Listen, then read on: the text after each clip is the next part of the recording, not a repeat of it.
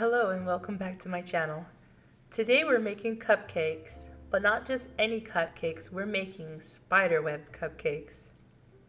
You'll need some candy melts, candies, either a piping bag or a heavy-duty Ziploc bag, your favorite box of cake mix, a can of frosting, parchment paper, spiderweb template, and a baking tray.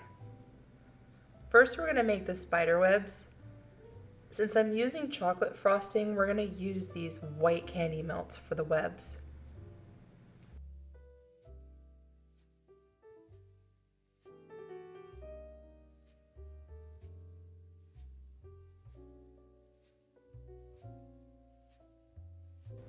I'm also going to use this number 2 piping tip. There are several spiderweb designs that you can find online for free. Just pick the one you like and print it out small enough to cover the top of a cupcake. Now we're going to grab some parchment paper and start tracing.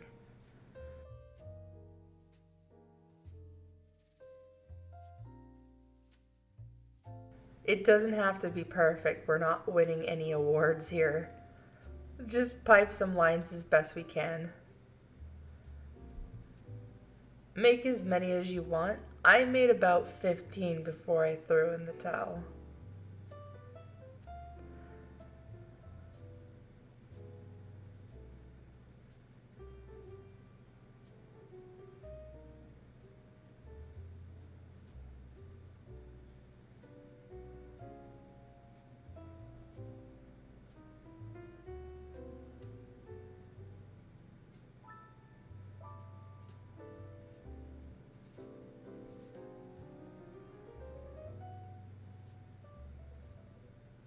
Once we're done piping our webs, we're going to pop these in the fridge for just a few minutes.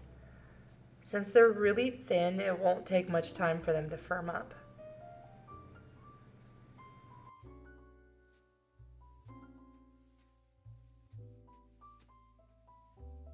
While that's in the fridge, we're going to make some candy spiders. These are really easy to make, way easier than the spider webs. Isn't that cute? So to make these, we're going to take our piping bag and make an X.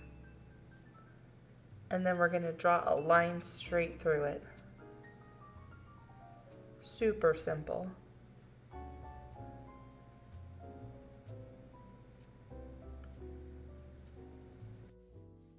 Take your candy and place it on top to create your cute little spider. And that's all there is to it. We're just going to repeat this process until we have enough spiders.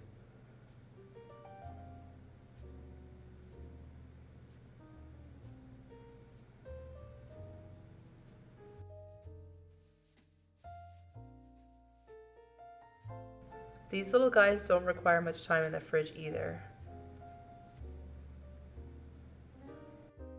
Next, we're going to make our box cake and follow the instructions on the back.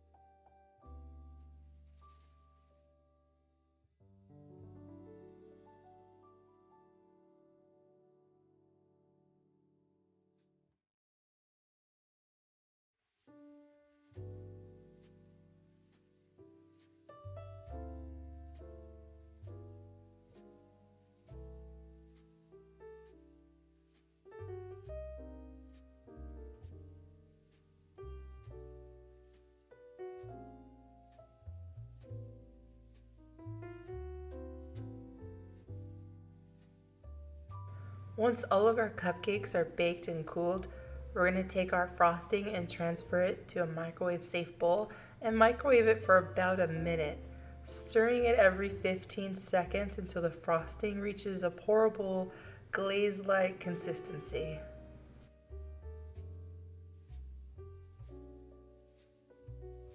Since we aren't piping this frosting on, you don't need to use the whole can, just about half, maybe even a little less. Now we're going to start dipping our cupcakes. These need to go in the fridge for a few minutes to firm up before we can start placing our webs and spiders on top. So go ahead and put it on top of your baking dish. And then we'll just transfer them all to the fridge when we're done dipping.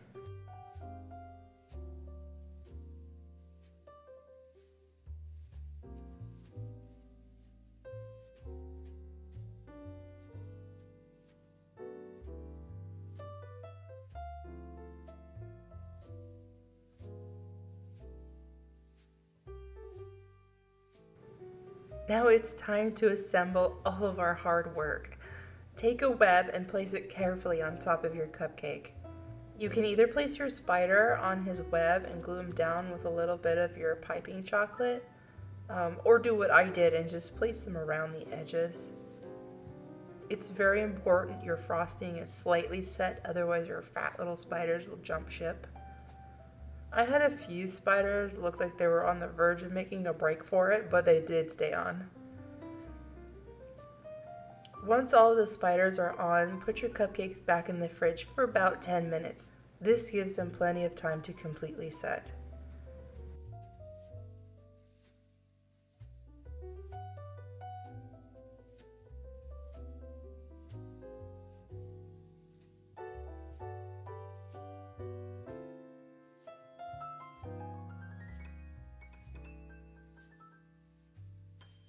Let me know in the comments below if you're planning on baking anything Halloween themed inspired this month. If you like this video, you should probably check out my caramel apple video too.